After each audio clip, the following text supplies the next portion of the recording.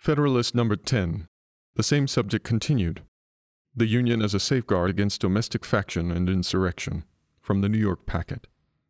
Friday, November 23, 1787. Madison. To the people of the State of New York.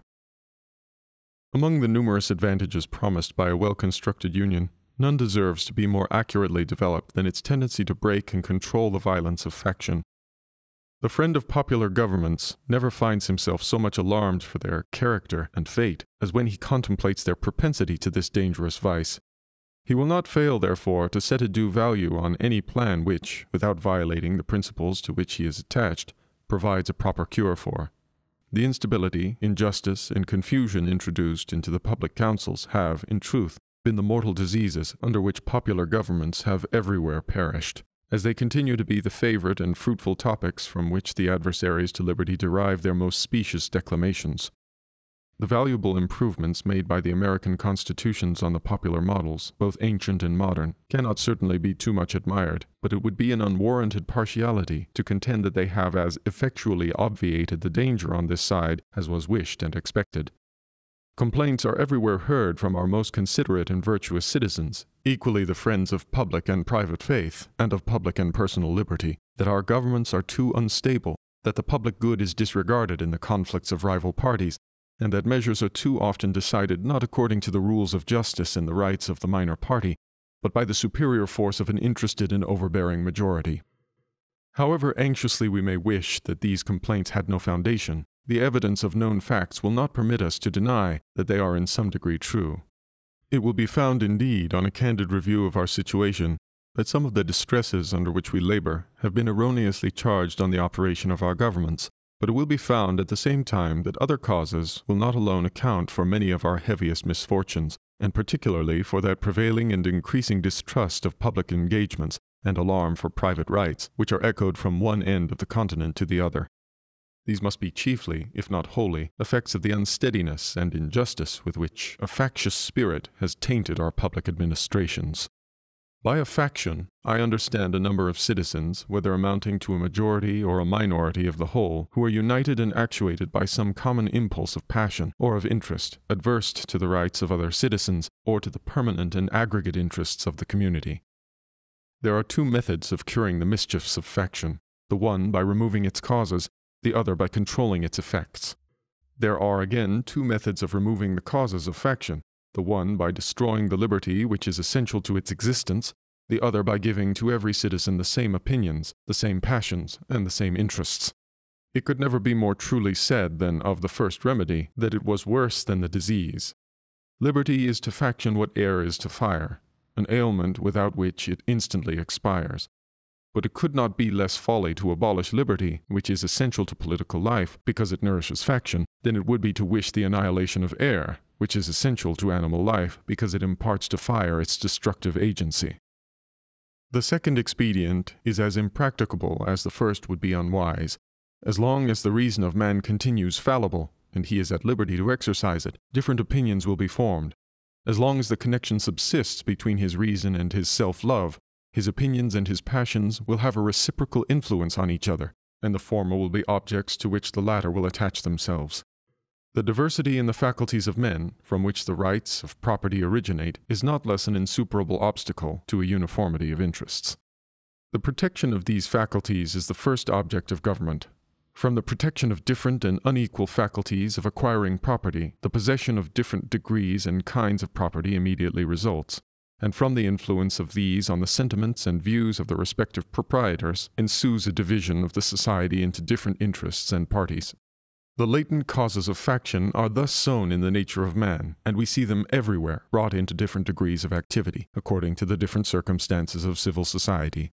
A zeal for different opinions concerning religion, concerning government, and many other points, as well of speculation as of practice. An attachment to different leaders ambitiously contending for preeminence and power, or to persons of other descriptions whose fortunes have been interesting to the human passions, have, in turn, divided mankind into parties, inflamed them with mutual animosity, and rendered them much more disposed to vex and oppress each other than to cooperate for their common good. So strong is this propensity of mankind to fall into mutual animosities, that where no substantial occasion presents itself, The most frivolous and fanciful distinctions have been sufficient to kindle their unfriendly passions and excite their most violent conflicts.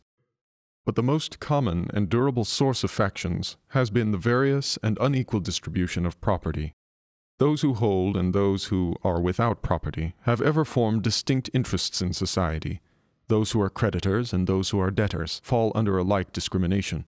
A landed interest, a manufacturing interest, a mercantile interest, a moneyed interest, with many lesser interests, grow up of necessity in civilized nations, and divide them into different classes, actuated by different sentiments and views. The regulation of these various and interfering interests forms the principal task of modern legislation, and involves the spirit of party and faction in the necessary and ordinary operations of the government.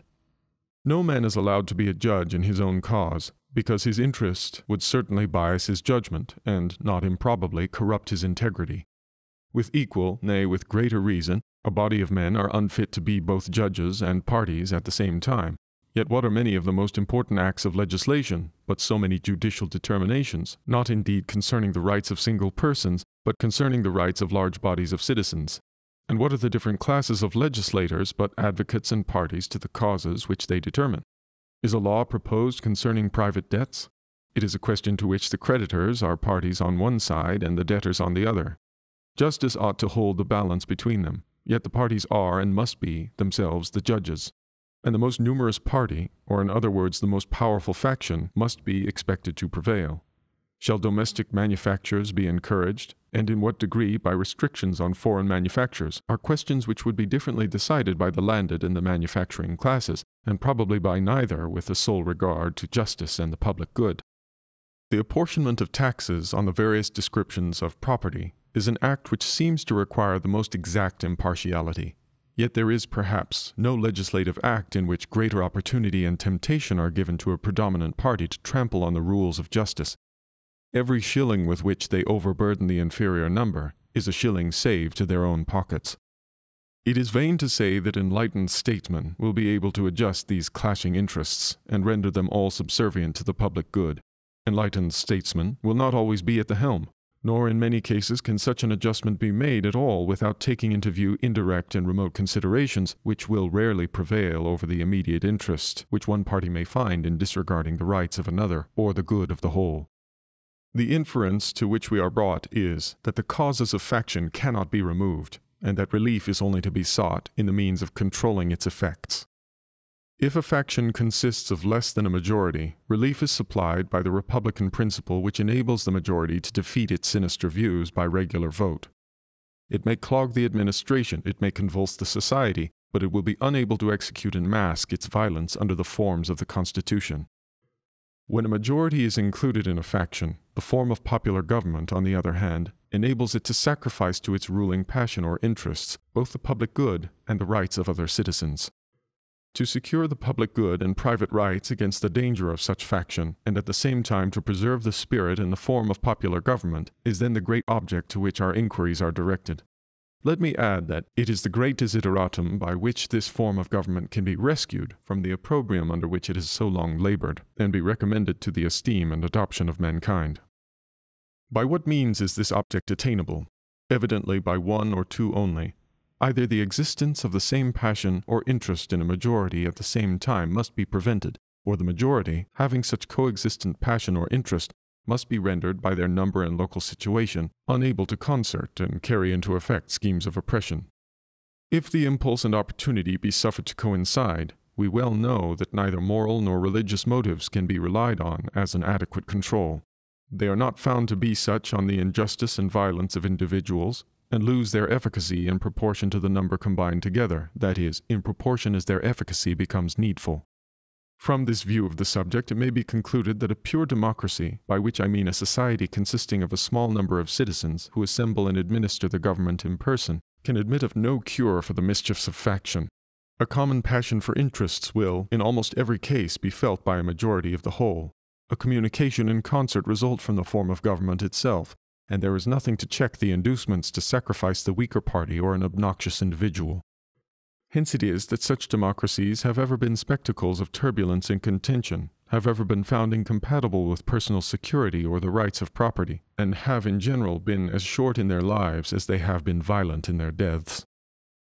Theoretical politicians who have patronized this species of government have erroneously supposed that by reducing mankind to a perfect equality in their political rights, they would at the same time be perfectly equalized and assimilated in their possessions, their opinions, and their passions.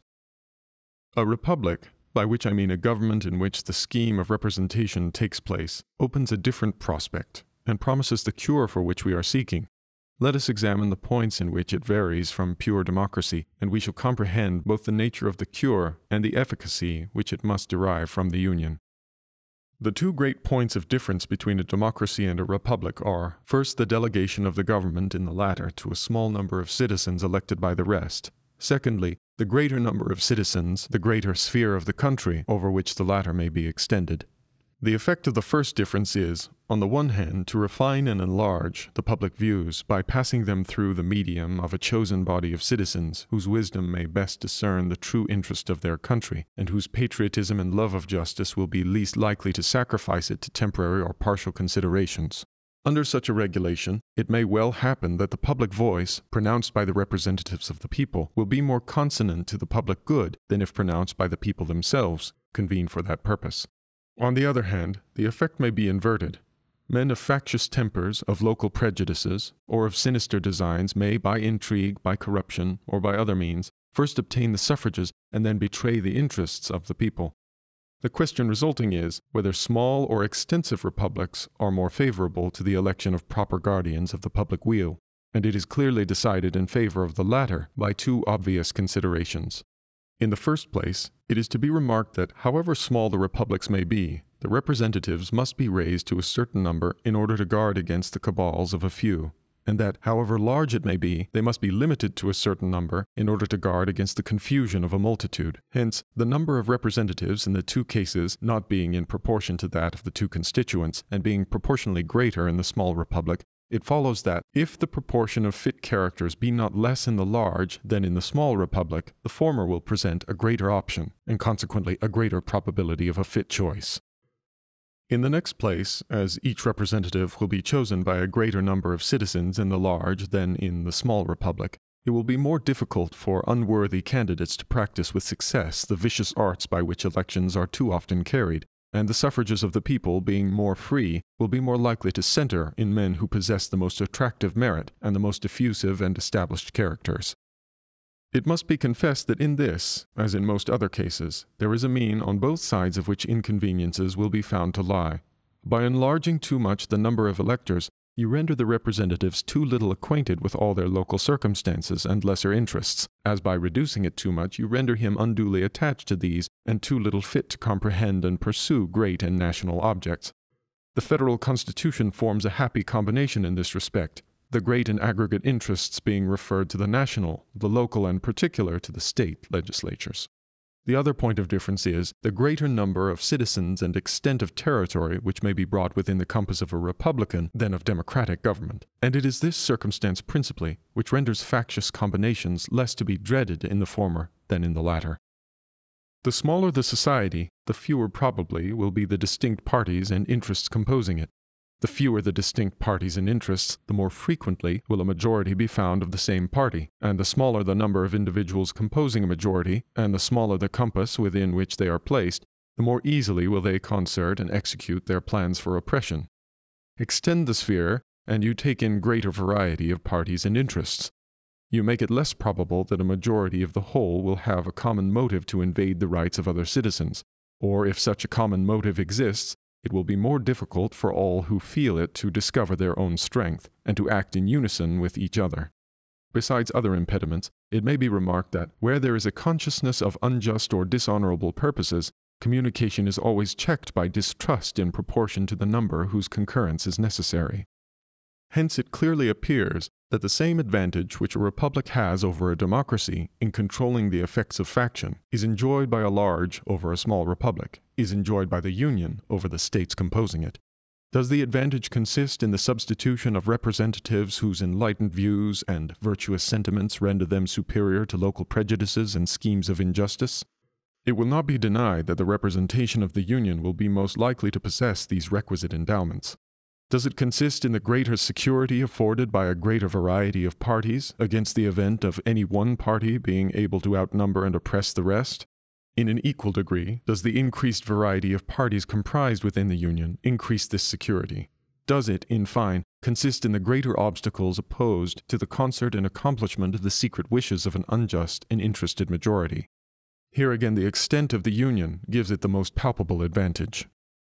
The influence of factious leaders may kindle a flame within their particular states, but will be unable to spread a general conflagration through the other states. A religious sect may degenerate into a political faction in a part of the Confederacy, but the variety of sects dispersed over the entire face of it must secure the national councils against any danger from that source. A rage for paper money, for an abolition of debts, for an equal division of property, or for any other improper or wicked project, will be less apt to pervade the whole body of the Union than a particular member of it, in the same proportion as such a malady is more likely to taint a particular county or district than an entire state. In the extent and proper structure of the Union, therefore, we behold a republican remedy for the diseases most incident to republican government, and accordance to the degree of pleasure and pride we feel in being republicans, ought to be our zeal in cherishing the spirit and supporting the character of Federalists. Publius.